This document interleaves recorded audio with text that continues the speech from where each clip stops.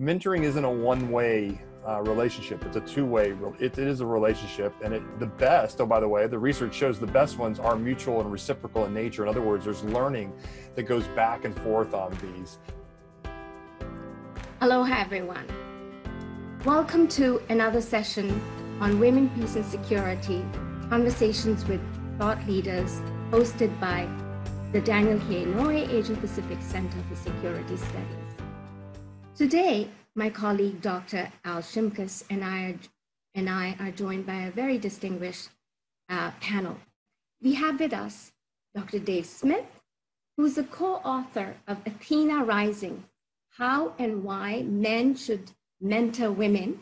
And he's also the co-author of the forthcoming book, Good Guys, How Men Can Be Better Allies for Women in the Workplace. And he's also an associate professor of sociology in the College of Leadership and Ethics at the U.S. Naval War College. Welcome, Dr. Smith. We also have with us today Ms. Sharon Feist, who's the first gender advisor to the Commander, United States Indo-Pacific Command, serving as the principal advisor on women, peace, and security within the Indo-Pacific. Also with us is Ms. Monica Herrera. She is the Women, Peace, and Security curriculum developer at the U.S. Indo-Pacific Command, where she supports the Department of Defense implementation of the U.S. strategy on WPS and the WPS Act of 2017 by mainstreaming gender perspectives into planning, policies, and programs at all levels. And finally, we have with us Dr. Dee Sawyers, who joined the Women, Peace and Security team at the U.S. Indo-Pacific Command as gender analyst.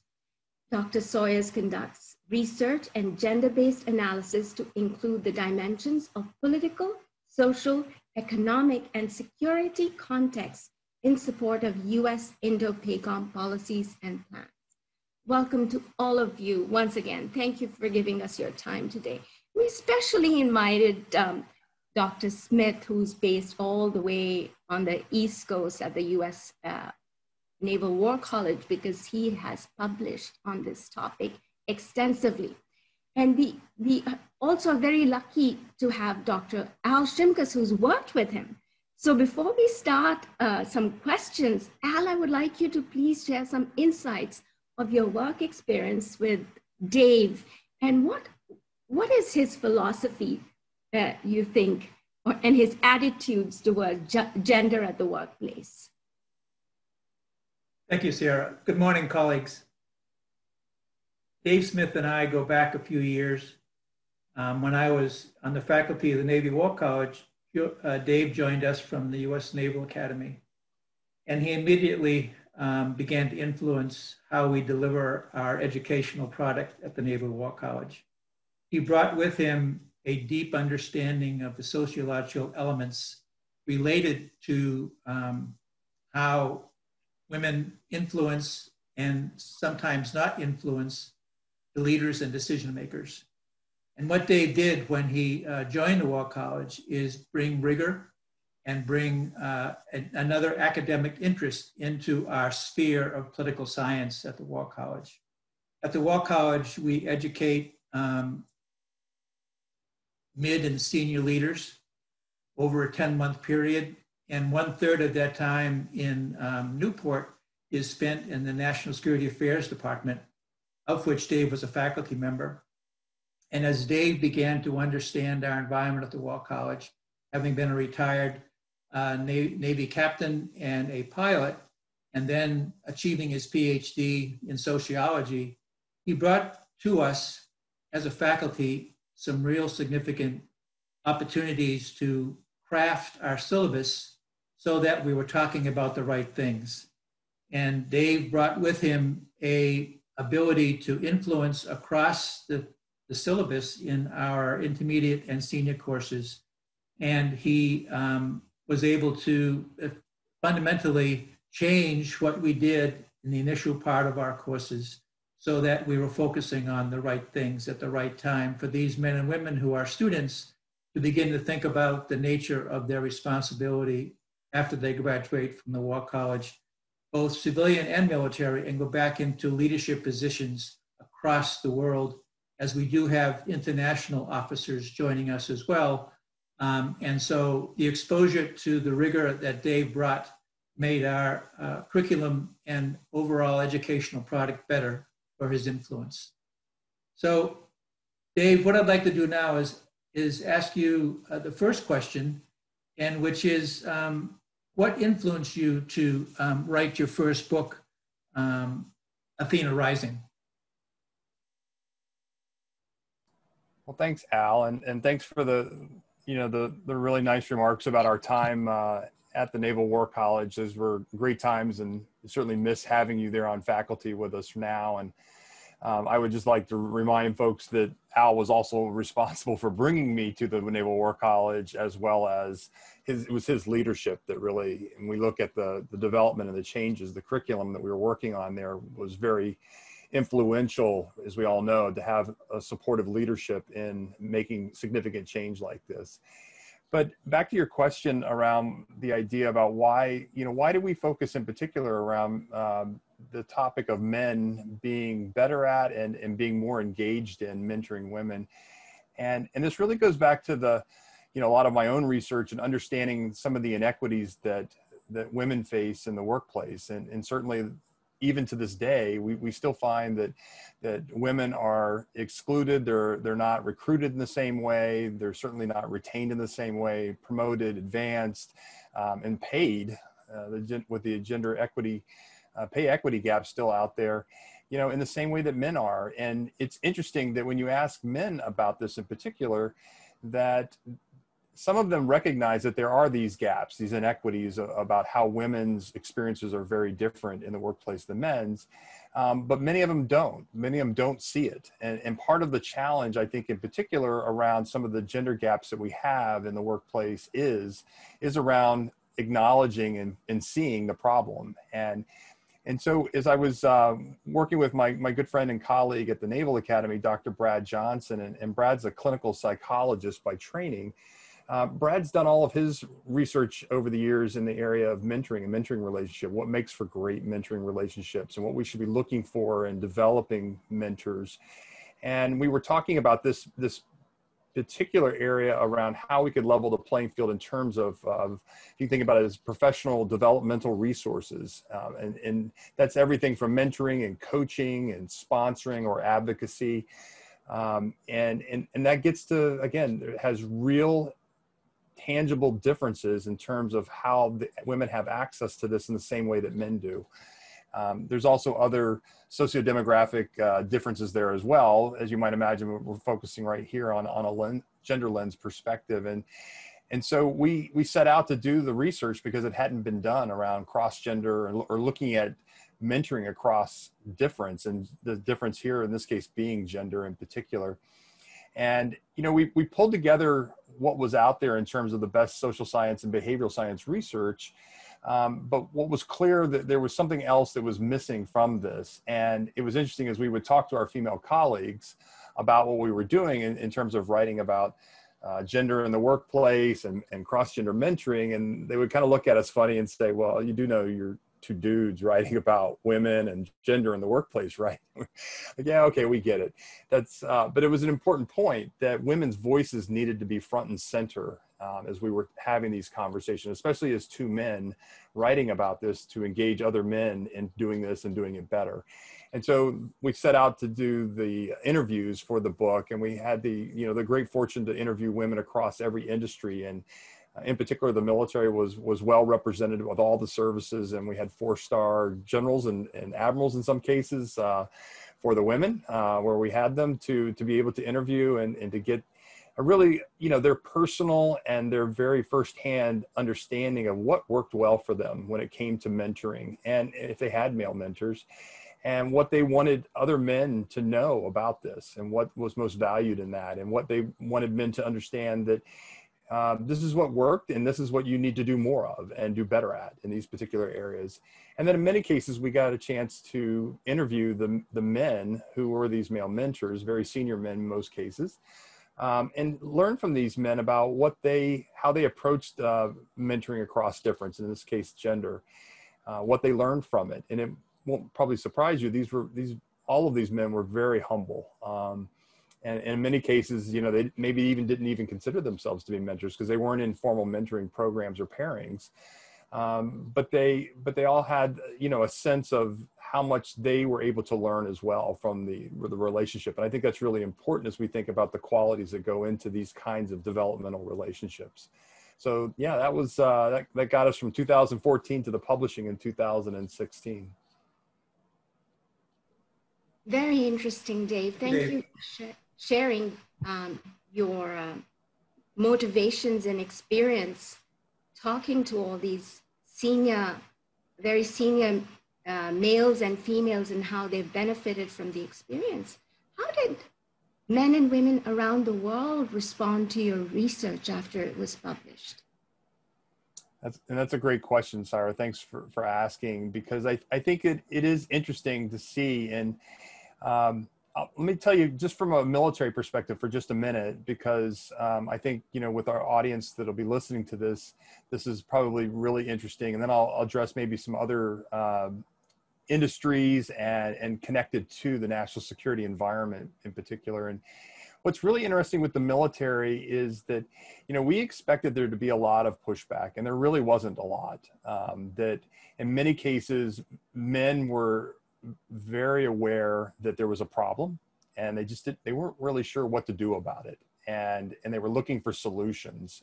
And I think that was one of the things that many of them would tell us afterwards, that as we were doing speaking and workshops with people across the world on this topic, that they were thankful that, hey, now I feel like I have a roadmap. I have a toolbox of skills. And that's one of the things that we focused on with the book, was to make it very actionable, action-oriented, micro skills. Matter of fact, we do a lot of workshops around skill development for men in particular, but also for women, and understanding that, again, great mentorship looks the same. It doesn't matter what the gender of the person who's doing the mentoring versus the person who's receiving the mentoring. And I think that there was, again, kind of a little bit of a relief that, oh, wow, so you're finally going to talk to us about how the fact that now we have more women in the military, and that we're going to have various kinds of professional relationships with them, what those things look like, and why maybe in many cases we were reluctant or a little anxious about those relationships to begin with. And we can begin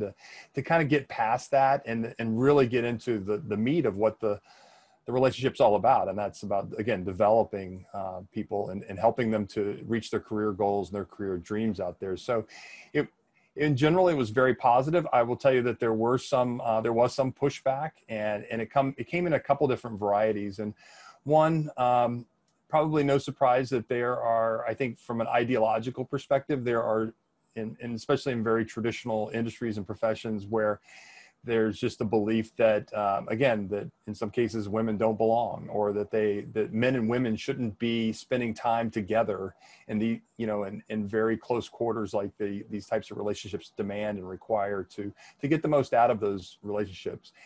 It doesn't help when sometimes senior government leaders will speak out and say things like, well, I don't think it's acceptable or appropriate for men and women to get together and have dinner or have a conversation over dinner if it's not their, for the man, if it's not his wife or his spouse in that case. And those kinds of things are not generally helpful. And again, they might have been okay in 1920, but this is 2020. And again, we're moving into a very different workplace, and certainly in terms of the diversity of our workforce and the talent that we need in that workforce out there. So there was some of that. There was also, I think, getting back to my earlier point about the lack of understanding of what the gap is, and that there were a lot of men who felt like, wait a minute, we have women we work with, we have integrated units and squadrons and ships and battalions. Why are we even talking about this today? We are so far past this. But it just spoke to the fact that they didn't understand or see the inequities, the gaps that are still existing in there for women, and how disconnected in some cases they were from what was really going on.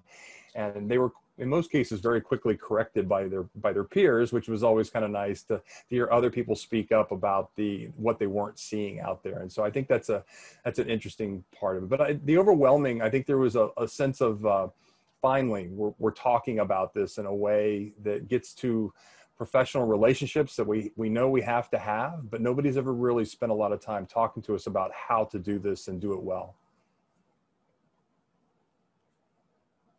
Thank you, Dave.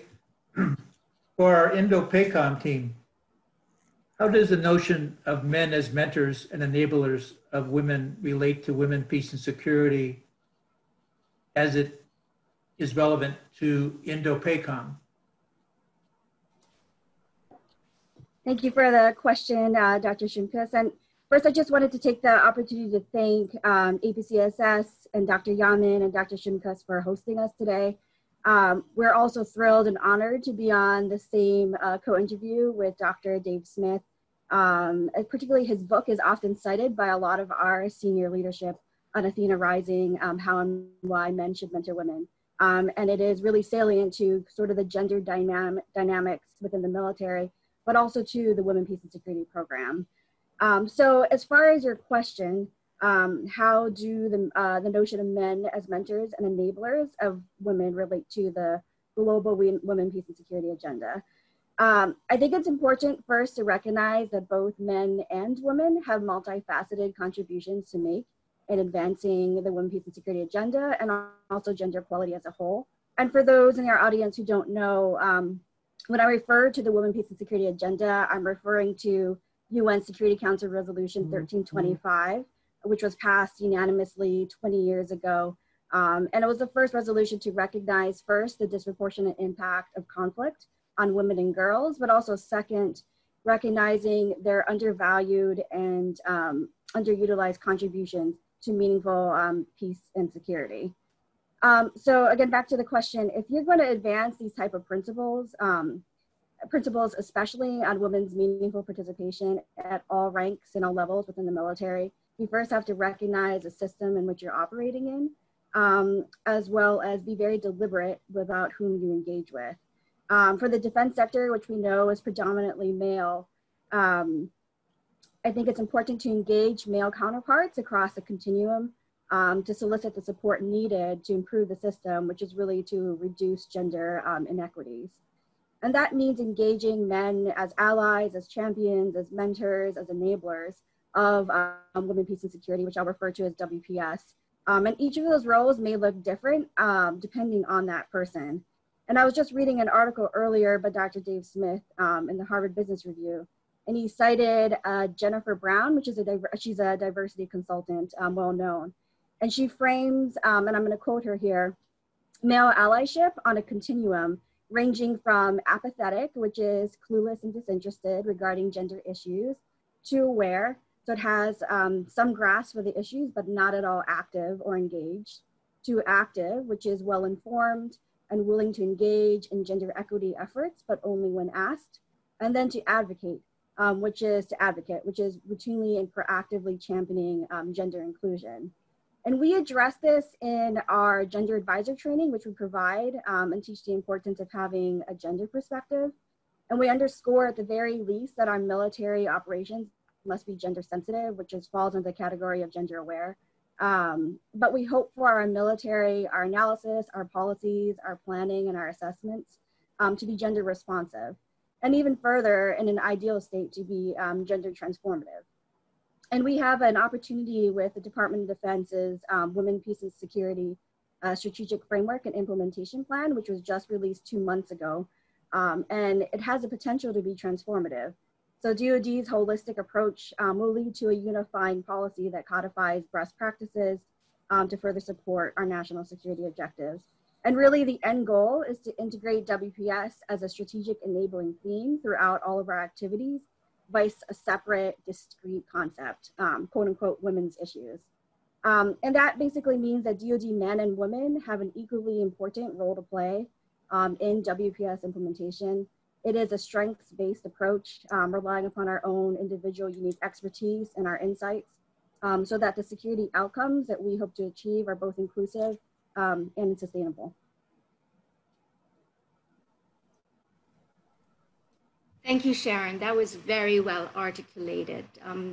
Very clear that this topic is very relevant to US Indo-PACOM and the DoD. Now, my question is for all of you. We've talked a little bit about individual and organizational attitudes towards men mentoring women. What about culture? Does culture play a role? Saira, I really like this question because it touches on the fact that gender is socially constructed, which means that groups of people create a shared meaning about something. So in the case of gender, societies create a shared understanding of what it means to be a man, a woman, a boy, or a girl. And unpacking gender means understanding all the roles, rights, responsibilities, and behaviors that are expected of men and women, as well as those normative relationships that exist between men and women within any given social context. So kind of to get to your question, yes, because as a social construct, conceptions about gender vary across time, geographic space, and across cultures as well, certainly, which means that mentoring relationships between men and women are also likely to vary. But I think it's also important to recognize that culture is extremely nuanced.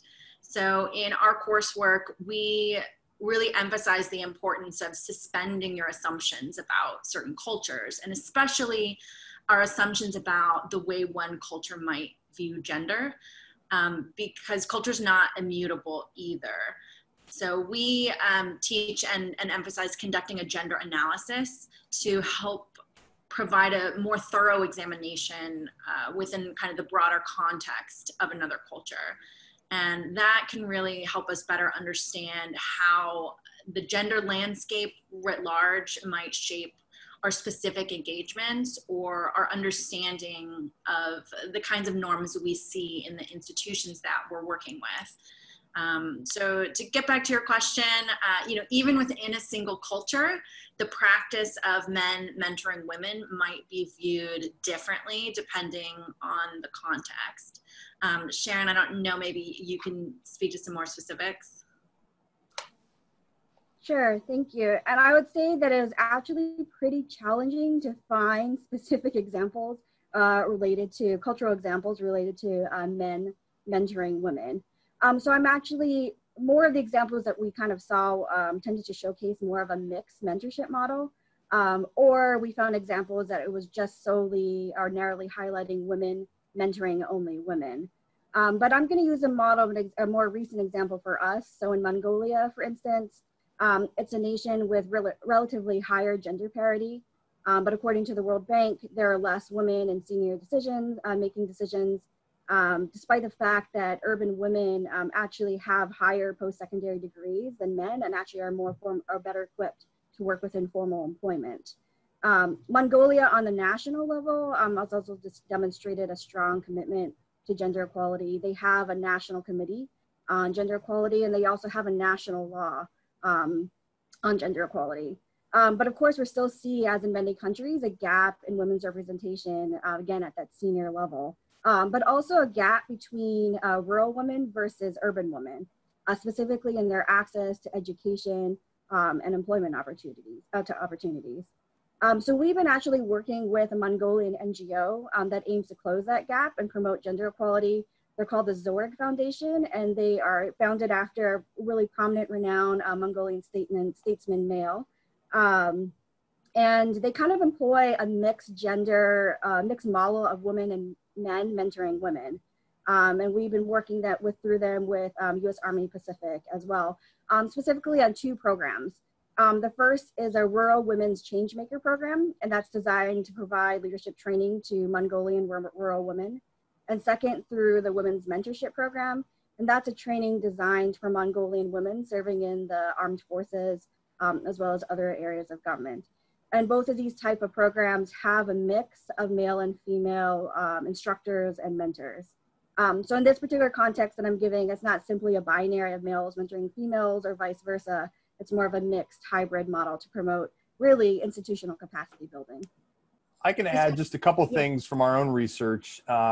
And again, these vary these vary quite a bit when it comes to, we think about cross-cultural perspectives. But back to, I think, Monica, one of the things Monica brought up here was this idea around assumptions. And so this gets also to bias and different kinds of implicit associations or perceptions we have of people. And so this is one of the things that came up in a variety of different settings for us. Is one of the reasons that sometimes men didn't understand they were even doing it was they had these implicit perceptions about women and who they were, and whether or not they, again, were going to invest time and resources. So for example, if men hold a bias or a perception about women that they are not strong enough, or that they're not leadership material in some way, or that they're a risky investment, that she's a flight risk.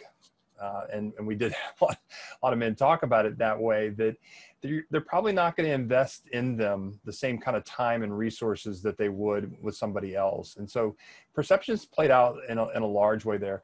The other part is around other assumptions that we make. And again, and I'll just give you one quick example of a very senior man in this case, who was the acting administrator of NASA at the time. And he was telling us about how he thought, he was one of the male mentors that we had a chance to interview, and his mentee was the deputy director of the Kennedy Space Center. And so we have some very senior people here within the government. And he said that he considered himself to be kind of a gender savvy guy. He kind of got it, and he understood, and you could see, when there were things not going the way they were supposed to. And he gave us an example of when he was on a hiring committee. They were at the very last set of decisions to be made before an offer was going to be made. And there were 4 candidates left, and there was 1 woman, and she was by far and very clearly the best candidate for the job. And before they were getting ready to decide to make the offer to her, he said that he felt like he had to say something here and speak up, being this gender savvy dude that he was, that, hey, this job requires a lot of travel. And, she just had a baby about 3 weeks ago. Maybe this isn't the right fit for her. And he said, fortunately for him, that there was a woman on the committee, and she was sitting right across the table from him with kind of flames coming out of her eyes at him. And she said, Robert, first, I think she's a pretty smart woman. She applied for the job, and she probably knows that it requires a lot of travel. And 2, I'm pretty sure she knows she had a baby 3 weeks ago. So why don't we just let her make that decision? And he was like, this light bulb moment, right? This epiphany. It's like, wow, here I was thinking I was this gender savvy guy, kind of got it and was speaking up and doing the right thing. And I totally missed it. And so he said, sometimes along the way, we have to begin to think, we have to challenge our assumptions, or have others hopefully help us to see our blind spots and help us to challenge these assumptions that in some cases we think we understand, but we really don't. And we're not making the best decisions for our people and our organizations out there.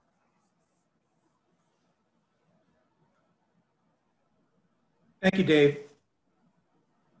I'm going to go off script here just a moment, because some of the things that Monica and Sharon mentioned, and then Dave, you alluded to, I would like to drill down a moment into thinking about bias, but more specifically about open-mindedness in relationship to the senior leader who may be a man, in relationship to the Mongolia situation that Sharon brought up. Did you find, Sharon, within the context of your understanding of what occurred and is occurring in Mongolia, that there was a certain open-mindedness demonstrated by those senior leaders who are seemingly, at least by a description, empowering gender equality? Thank you. That's actually a great question. And I would say by and large, I mean, on a national level, Mongolia is very committed to gender equality. I mentioned before, they have legislation and they do prioritize that. But when you see it sort of trickle down, it became very apparent, even from the Mongolian women we spoke with who were in the room, that they don't have access to those senior decision-making levels.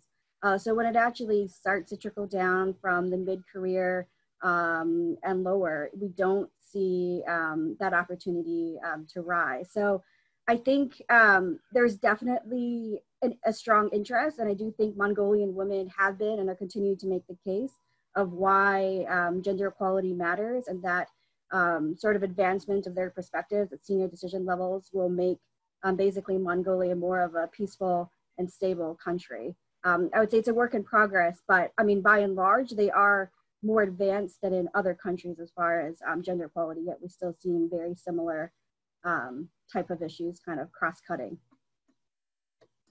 Thank you very much, Sharon. Yeah. Al, can I add to that?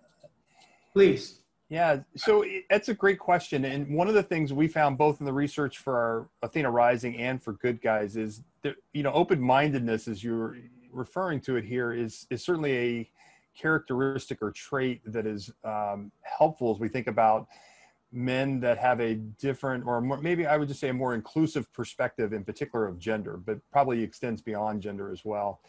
And, you know, part of it is that they have, in some cases, it's part of how they were socialized. In other cases, it was part of maybe something that was kind of, again, one of these very important experiences in their lives, or it might have been a really influential person in their life as well that got them to this open-mindedness.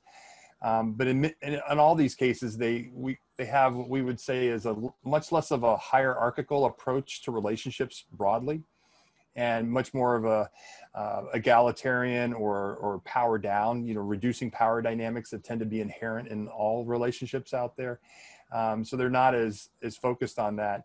And I would tell you that this open-mindedness comes from, as I mentioned before, we found in our newest research on allies in particular about men who are actively involved in solving different gender inequities, including mentoring, that they had three kind of motivations to do this work. And one is that personal connection, right? And that's it might have been an important family member, it could have been an important colleague or peer or mentor or mentee, but somebody who shared that experience with them, and it really kind of opened their eyes, and it gets in touch with people's sense of fairness and justice. And that's really something that we see really kind of begins to motivate people to take action. And that's what this is all about. It's not about talk, it's about action. And so that's one. And the second one is just, I think from a WPS perspective, this is critical that we focus on this from a mission effectiveness or an outcome-based perspective. And we have to continually keep this tied to that. And again, because if leaders, in this case, you know, if we're talking about men, to keep them involved and engaged in this work, they've got to see that it's connected to who they are as a leader and their organization or the effectiveness of doing the job. And I think that's critical to this. The last motivation we found was that around altruism. No surprise there, that social justice warriors and altruistic people in particular, this kind of comes naturally to them.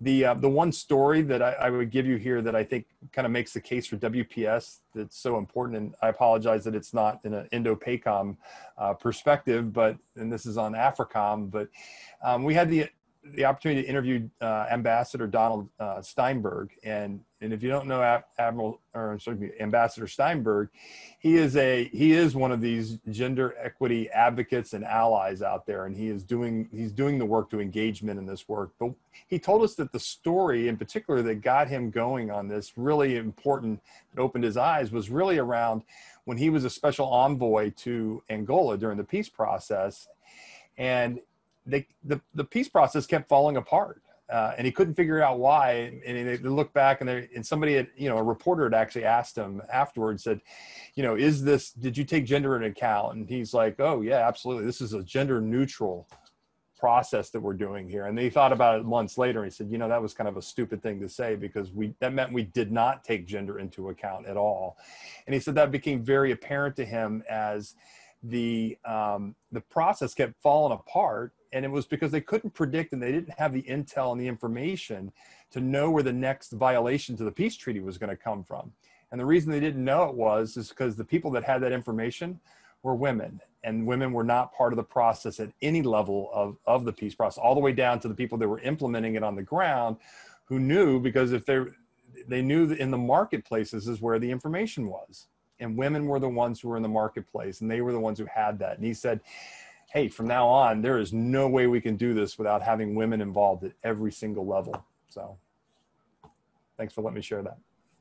Thank you, Dave. I think it's an important example. And although it's within the the AFRICOM AOR, there are probably similar examples in the Indo-PACOM AOR.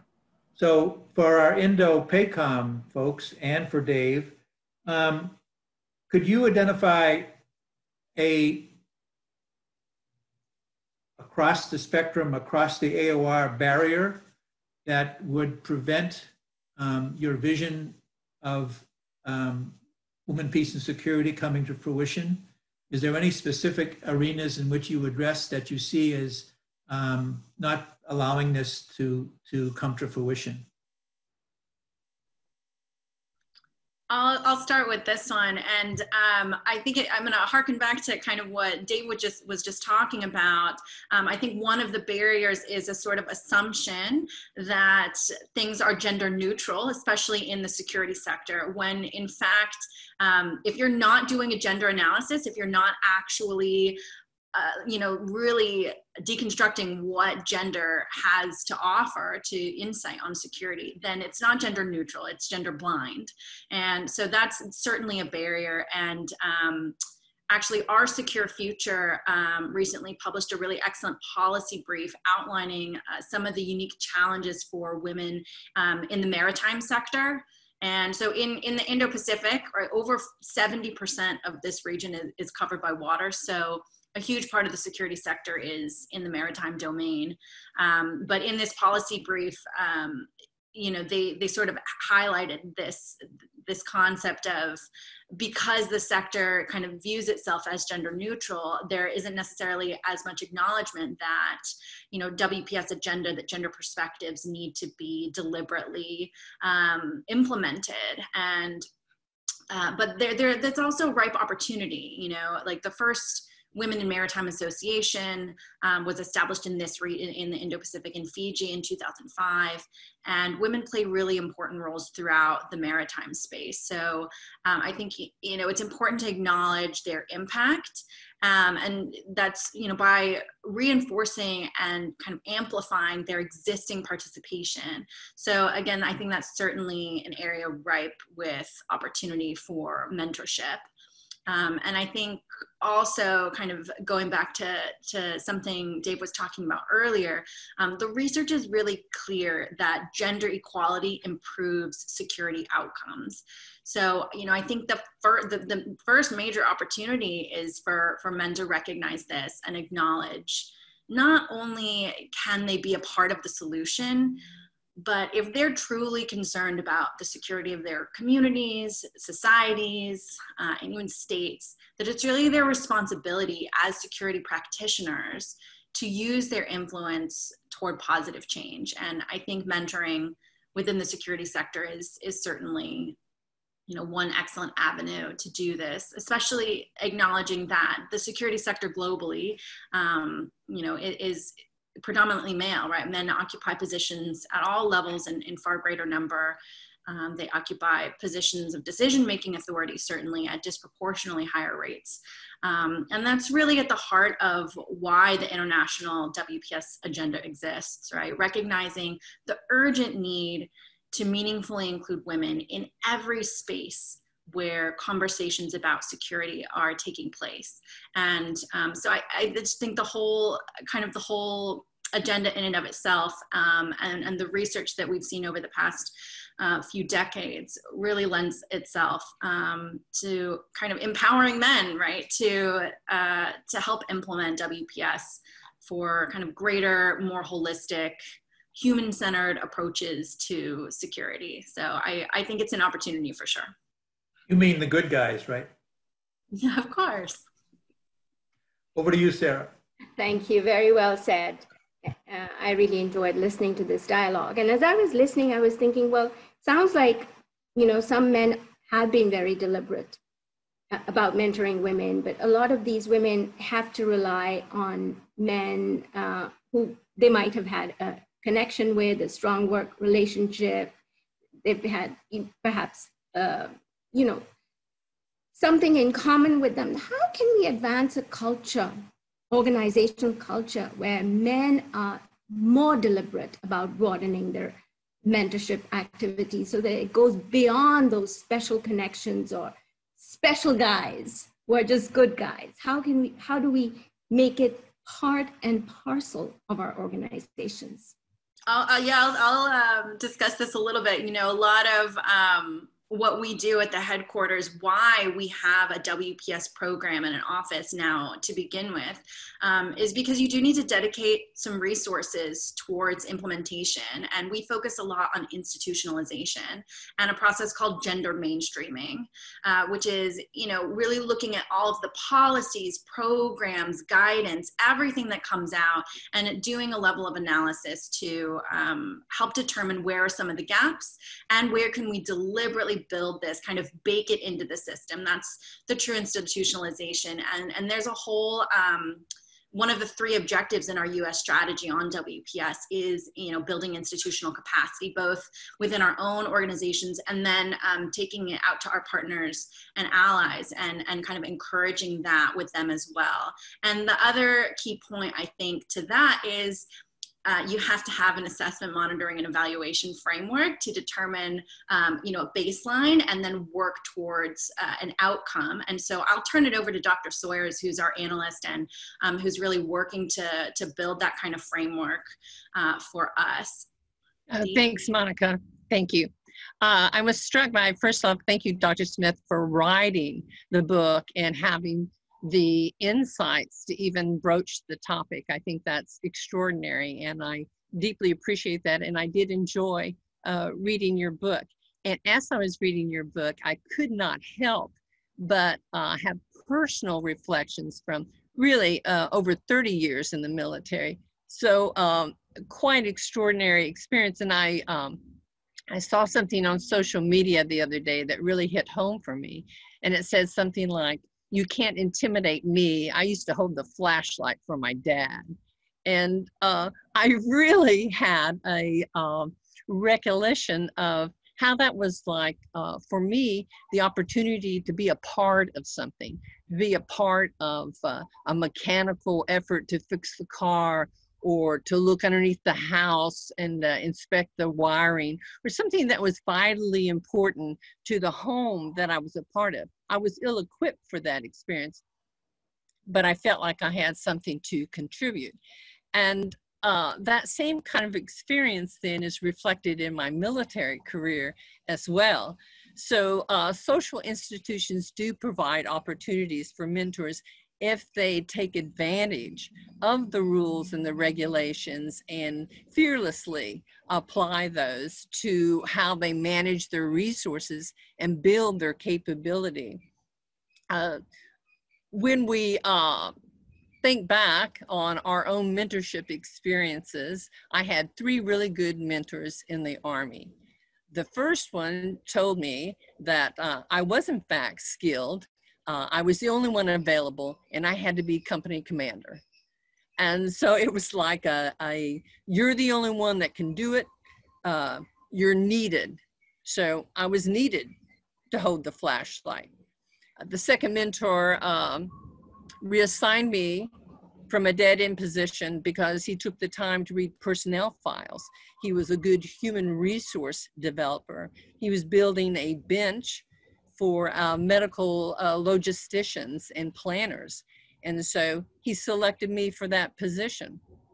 So again, that shows that utilizing personnel mechanisms and recruitment opportunities in institutions are there for a reason, and they're really there and applicable to everybody on the team. They can be utilized by everybody. Doesn't really require formal, like you said. A lot of mentorship is informal, and a lot of mentorship can take place within the institutional configuration that we find ourselves. My third mentor, it was in force structure design and capability building. And we were all a part of the team. Unbelievable resources and fellowships, internships, temporary duty assignments, deployments, additional duties as executive officer that taught me a lot about the personnel mechanisms and the required paperwork, all things that built built skills for me and confidence. So I was actually then a valued flashlight holder in the end of my military career because of the really informal mentorship that I received in an institutional framework. We're up to our last question, and the question is related to interesting and success stories that would allow some gravitas to our discussion. Both Dave and Sharon mentioned success stories by definition in relationship to the importance of inclusion. Are there any others within Indo-PACOM that you could cite as situations in which this is really working and we have the organization valuing their personnel regardless of gender? So an immediate example that comes to mind, we're very fortunate within our program that we do actually have gender champions, both male and female, in senior leader positions, and who understand, again, the military operational effectiveness of why the WPS agenda matters. So that's within our own directorate, within the J9. Our director has been a champion. He's also carried the message to a lot of our international counterparts, and it makes a difference. And I can just give a quick example. When we were in Mongolia, to use this example again, I was supposed to be on a panel participating with other esteemed Mongolian women to talk about women, peace, and security, but we made a last-minute decision change to put Dr. Wood up there because the messenger and the delivery mattered in this case, because it was in a plenary session. It was a mixed gender balance audience of men and women, Mongolian armed forces. So while the message remained the same, the messenger and the delivery mattered. And it was actually more powerful to have Dr. Wood convey the message of why women, peace, and security matters to the Mongolian armed forces. And then again, we also have direct connection with Major General Susie Vereslam, who's a mobilization assistant to commander. And she has been kind of a powerful and key ally for us as well. So we've been fortunate to have, I think, both male and female senior leaders as champions and advocates for our work. Dave, anything from your view that would demonstrate it's really working when one puts their efforts into doing the right thing? Yeah, I would say that, I've worked with several different organizations that have had, I would call them kind of a semi-structured formal program, because there was a program in terms of matching or helping to find high potential talent within the organization, and then find, again, matching mentors for them. But across the board with all of those, what was interesting was, what we find with, again, today with extremely large organizations out there, and certainly like with Indo-PACOM, where we can find ourselves spread out across large distances and not be in person a lot as well, that, mentoring doesn't have to always be in person, and it doesn't always have to be in a formal program. And I think we've heard that over and over again today. And it doesn't always have to be somebody who's senior to you either. It can be a peer as well. And so that was one of the interesting things that we found with these programs also was they in particular focused on having people from different parts of the organization. So you might have somebody from J7 who's mentoring somebody in J3, right? And various parts of the organization. And that way there was also this cross-functional piece to it, which is really important about learning and how we can both learn. And to me, this is really kind of key in understanding that mentoring isn't a one-way relationship. It's a two-way. It is a relationship, and the best. Oh, by the way, the research shows the best ones are mutual and reciprocal in nature. In other words, there's learning that goes back and forth on these. And I think in particular that came out in our interviews that we did. Almost every senior male mentor that we talked to told us by the end of the interview, and we didn't ask them this, but they said, I feel a little guilty about this mentoring relationship. And we're like, why? It sounded like it was really beneficial. And they're like, yeah, but I think I got way more out of it than she did.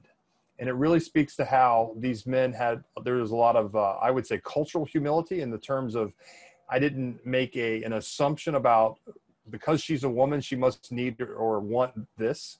It also got to their learning orientation, this openness, right? Open-mindedness that we talked about earlier, that they were willing to learn and be open to learning from them. And the really interesting part of this is that the benefits for mentors, and in this case, for male mentors, and it works the other direction too, by the way, but for men in particular who are mentoring women, is they are getting increased access to information, other parts of the organization they wouldn't otherwise had, right? Makes you, again, a more effective leader. We see that they're going to have wider, more diverse networks, both internal to the organization and external. And again, you can see this from a collaboration and a cooperation perspective. This is really important across the AOR. And then I think finally, at a more micro perspective, that we found that these men had better interpersonal skills, right? So more EQ, more empathy, and who doesn't want more of that in our leaders today? And the best part of that is that, you know, when you go home, you don't check that at the door. You know, you get to take that home with you. And we find that it makes them better partners and spouses and parents when they go back too. So lots of great benefits. We tend to focus on the mentees, but there's such great benefits for the mentor. And of course, we know that there's incredible benefits for the organization broadly. Fascinating to listen to you. Thank you for your insights, Dr. Smith and my colleagues from US Indo-PACOM.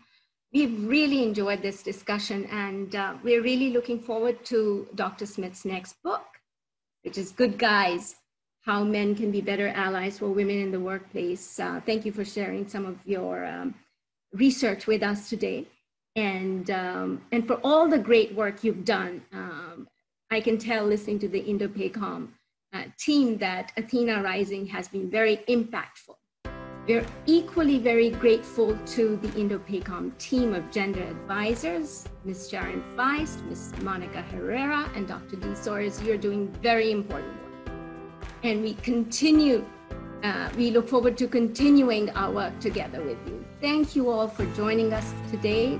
Dr. Shimkus and I are very grateful for your time, and we look forward to seeing you again, maybe in another session very soon.